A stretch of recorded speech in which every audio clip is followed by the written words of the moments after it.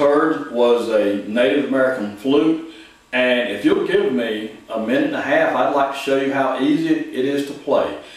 All you're going to do is count to 6. You're going to start with 1, covering the third hole, the third finger, and then you're going to count to 6, which is 1, 2, 3, 4, 5, 6. And then you just reverse the order.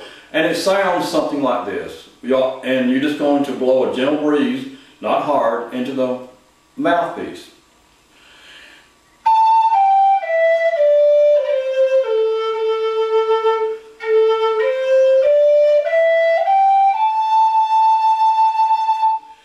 And if you'll look at the credits at the end, then you'll see where you can get a flute.